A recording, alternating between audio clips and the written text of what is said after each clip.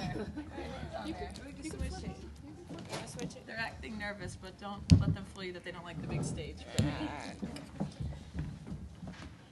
Quick Cal note for you. Excuse me, Jennifer Brandon broke the single-season rebounding record today. Golf clap. Okay. Anyway, we have Coach Lindsay Gottlieb, Jennifer Brandon, and Brittany Boyd. Coach, I'll let you open. Thank you. Thank you all for being here. Your coverage is really important to us. The first thing I'd like to do is credit a Washington State team that not only gave us a absolute battle today, but has had a terrific run in the tournament. June Doherty is one of the people in coaching that has reached out to me personally and been a mentor, but also just does so many good things for the women's game. And I think that group of seniors that went to Washington State, maybe before that was something that you were supposed to do, is pretty impressive. And Jasmine Perkins is a Berkeley kid, and April Cook, and I just really commend them on finishing their careers. And I think their impact that they're going to have on that program is really lasting. So just wanted to say that first. Very excited to be coaching our group tomorrow in the championship game.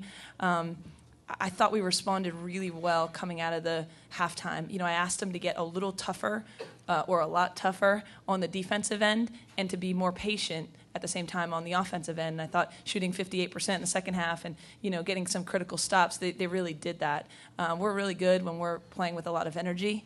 And I thought in a very short prep for Washington State, we were able to take away some of their looks. And our big, you know, players made plays. Brittany and Jen in particular really like space. They like to make plays in space, and they found those gaps. And when I see, you know, a look in both of their eyes, sometimes it's a toughness look, and sometimes it's a smile. But when I know that they're right there locked in, we're tough to beat. So I thought it was a really good team effort today. Second day in a row, we had 4 people in double figures, and just excited to be representing the University of California in the championship game tomorrow. Thank you. Questions, Jeff? Here. Jeff Rada with the Oakland Tribune. Lindsay, can you talk about the matchup with Stanford? You play them twice a year, and you took them to overtime once, and they got you pretty good the other time. What do you have to do to be in that game or to win that game tomorrow? I don't get to enjoy it for 30 seconds before we talk about Stanford. They're so good. You know, they're really a terrific basketball team, and I thought at their place, I thought we were able to kind of control the tempo and maybe at times get them back on their heels and be the aggressors. At our place, they came out and shot the ball so well. And when you have the best, you know, post players in the country, and then you're going to knock down shots, it gave them some separation that kind of put us in desperation mode a little bit. So hopefully we can come out, get some stops early, and be able to control the tempo of the game a little bit better. You know, I certainly have some good film to look at from a week ago. And we will be better. I think they're a terrific team, but I think our players are real competitors, and we're going to make some adjustments and hopefully come out and do a lot of things better tomorrow. Back. John Crumpacker for the San Francisco Chronicle. Lindsay, what did your rebounding differential equate to in this game, and did that margin enable you to cancel out the 25 turnovers, which did the rebounding advantage please you as much as the turnovers displease you? I think it's a real luxury as a coach to be able to look at them in March and say the rebounding thing is part of our identity, that people aren't going to be able to game plan for that, that when you come into a win-or-go-home game and say, do what we do on the boards, that's a real factor for us. Obviously, making a lot of shots on our end and holding them to a low percentage is going to help that differential. I mean, they only had 17 defensive rebounds. Partly that's because we shot a high percentage, but partly because, you know, we're getting 17 offensive rebounds, giving ourselves second chances. That's become just part of what we do. And I think if you break down and analyze our team, it's one of the reasons that we win a lot of games. I don't think any of us, especially not Brittany over there, is happy about the 25 turnovers. But I think you can handle something like that when we're able to limit them to one shot and get multiple attempts on the other end. In the back here. Hi, Coach. How you doing? LT Wilson, TT Sports. Talia, for some reason it seemed like Washington was making a run, and all of a sudden you start going to her. I think she scored like maybe three baskets in a row. Tell me about that. Yeah, Talia, we just really trust our entire post group. When you can bring in 4 different people, sometimes they match up differently. Sometimes you can put them in different situations. But we made a concerted effort in the second half to get the ball inside, and Talia did a great job of, I think, keeping them on her high side. Brittany found her a couple times on those lob plays, and she finished. And it's not something that we don't expect, and that's a good feeling. But she really finished, and I thought Rashonda came in and made some critical ones as well. But we want to go inside. Obviously, Washington State's defense tries to extend you, and you can do that off the bounce, and Brittany and Lasia and Eliza kind of picking them apart that way, or you can just do it straight off of post-entry passes, and we just look to do that in a concerted effort kind of way coming out of the locker room at halftime. Coach, you more than doubled them in rebounds, and then there was the turnovers, and then they doubled you in steals. And a lot of that's a lot of that can be fixed emotionally. Do you have 1 or 2 emotional leaders, or was there one today? If you didn't have one, and then what is that single season rebounding record that Jennifer just broke? What are the numbers? Ashley Walker had 317 a couple years back, and Jen got 319. And just to speak to that for a minute, Ashley, I still talk to Ashley all the time. She's one of my favorite people and players of all time. She probably played about 38 minutes a game that year. And I think it speaks to the depth of our team that our players just want to win games. And, if Jen plays 25 minutes, she's going to try and be as productive as she can in those minutes. And she's just an absolute monster on the glass. And when she wants to do that, I don't know if there's anyone who can keep her away from doing that. So I think it's a pretty remarkable stat, especially given the depth that we have and that everybody's willingness to play whatever role we ask them to play.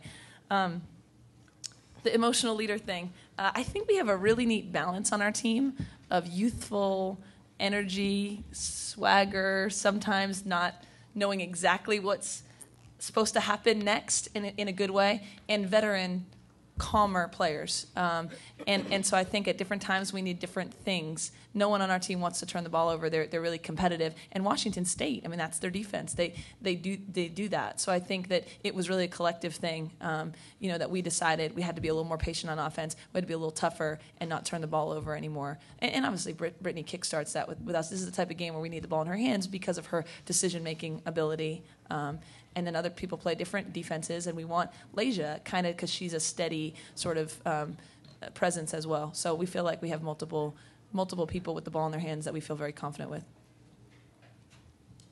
Yes, John Crumpacker, San Francisco Chronicle. For Jennifer, what makes a good rebounder, and why do you excel so much in that aspect of your game? I would say the main thing that makes a good rebounder is a person's determination to want the ball for their teams. Yeah, that's about it. Just determination to go get the ball. Some people are good with just jumping and snatching it, and some people use techniques like boxing out. So it's determination and hard work to go after the ball in any way you can. Laura Boyko with the Pac-12. For the players, can you talk a little bit more about the Washington State team that you faced today? They came in after making an incredible run this weekend. Did you see that they had more confidence than when you played with them during the season, or were they the same team? You want to go? Yeah, I think they were kind of more of the same team. But as they got to the tournament, I feel like their confidence went up a little because they were winning teams, and and their energy level. I have to really respect their energy level and how they came out at halftime and before the game. So I just think that their confidence was really high. So. Yeah, piggybacking off of what you said, I don't Pac-12 the tournament. I don't think any team would be the same team because they're more determined and they know they only get one chance, and if they don't get it, then they're knocked out. So every team comes in with this fiery determination to want to win something, I guess, bigger than the Pac-12 conference, regular season conference. So, yeah. This is for the coach and the players. My name is Lee Michelson. I'm with FullCourt.com. There were great expectations for your junior and senior class, one of the top recruiting classes in the country. And to some degree, they underperformed expectations for a couple of years. Not that they did it badly, but just not as well as they could. Now you've gone through a coaching change. You're here as first year as the head coach of this program, lost one of your key players, and you brought them to a whole new level in terms of performance being here in the finals. Can you talk about what, if you were to point to 2 or 3 things that were that dynamic that caused this team to gel and perform at this level? Yeah. When I was hired in the spring, I met with each of them individually, not really talking about skill sets or X's and O's, just to spend time with them. And almost to a person, in their different ways with different personalities, they said, we want to cheer for each other. We want to be great. We want to do things that special teams do. And I knew right then that my job was just to take an incredibly talented and passionate group of individuals and hopefully get them to where they want to be as a collective unit. And we did work on that. You know, in the fall, we spent a lot of time on what we call kind of our core foundation, who we are, what we do, how we go about doing it, so that when January and February came, we could say, and let's say we lost a game, we need to play better transition defense, or we need to set better screens, not who are we and what are we about. And they have bought into that. They love each other. They love being around each other. They have great energy. They play really hard. And I think sometimes that kind of thing maybe transcends just a group of talented players. In addition to that, and I was very aware of how they did, you know, in the past. We have more depth this year. We have a true point guard. You know, Eliza and Leja were playing a lot on the ball last year. Now I can move them off the ball, so just from a technical standpoint. And Jen Brandon didn't play last year, and there wasn't a 4-post rotation. So from a tactical spot, I really like our pieces. And then from kind of an emotional spot, this team was ready to gel and just be better than what they might be able to show with accolades from high school. Winberry Insider, this is for Brittany. Yes. Jen had her, stat, record, but you also were 1 assist away from a triple-double. So, across the line there, like, which of those categories were you most proud of for this game? I would have to say my assist, because I like feeding the ball to the post and the wings, but the ratio right now, the 9 to 8, is not really what I'm happy about. But I would have to say my assist overall. So yeah. And we're going to look through that film and find the 1 assist that should have been, and we'll let Brittany duke it out with that one person. Sorry. That was me. Jeff Rada with the Oakland Tribune. For Brittany and for Jennifer, can you talk about what you guys feel like you need to do better than the last time you played Stanford to get over the hump against them? Yeah, I just think it's just focusing in and going, doing the coach's game plan and following and trusting in their game plan and just playing hard. Like, it's the championship, and I believe that we're going to bring it and Stanford's going to bring it. So it's playing hard and, yeah, just going with the game plan and focusing in. Yeah, I would say we need to stay together and work hard, like Brittany was saying, and follow the scouting report that the coaches give us, because they're obviously intelligent and they wouldn't have the job if they weren't. But, yeah, so just, stay together and work hard for common good. Do you have confidence that you can beat them? Heck yeah. Yeah, any team's beatable.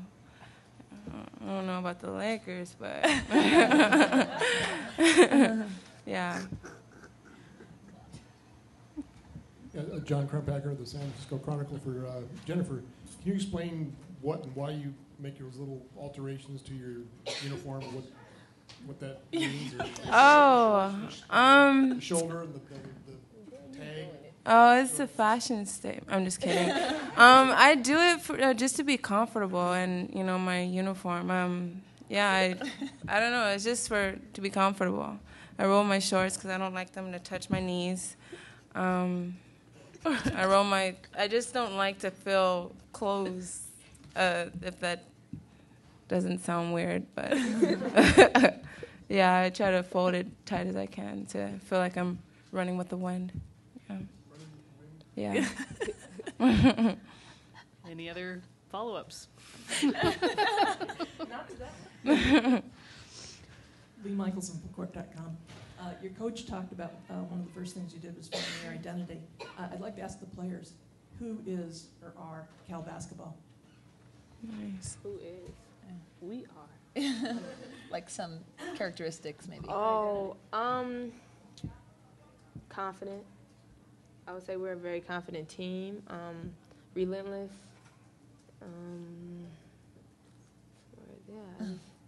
It's a lot to describe us. It's hard to just choose like one word or a couple words. It's like a lot of things to describe us because we all bring in different things and we all share different personalities. So it's a lot. Yeah. But it's all positive. Yes.